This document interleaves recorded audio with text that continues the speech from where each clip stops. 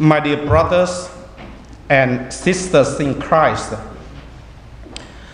in today's gospel, we can realize how God challenges His chosen people the most through the incarnation of His beloved Son. The announcements of Christ's birth to Joseph brings us face to face with God's presence, that the Messiah is Emmanuel, God with us. Yet it tears down Joseph's comfort and competence. There is no other time when Joseph's life is more frantic and flustered. Truly, the challenge of Christmas is the very challenge of the gospel. Joseph prepares to be married to his beloved. He hears the distressing news. Without explanation, without warning, he finds out Mary is pregnant. He is now faced with a difficult decision. Imagine Joseph's discomfort.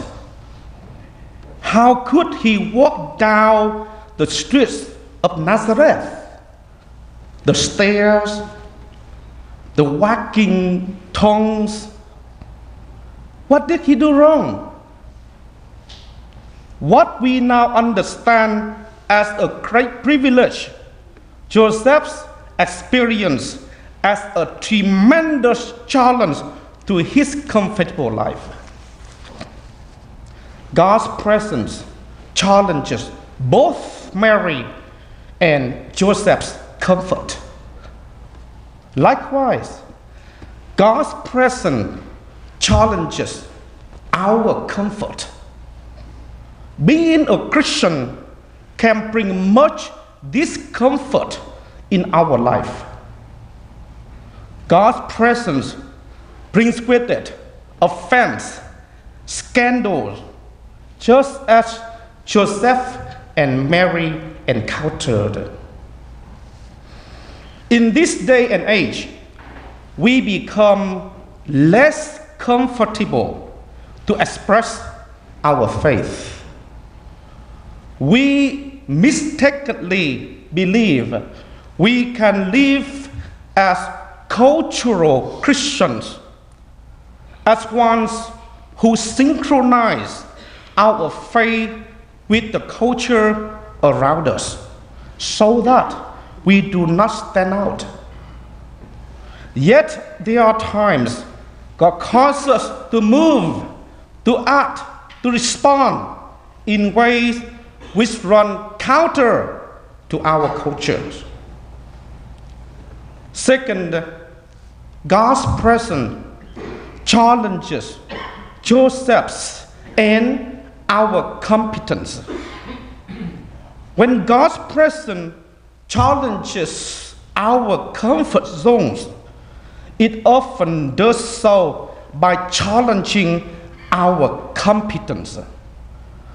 We face the harsh truth that we are not as strong, as powerful as we think we are.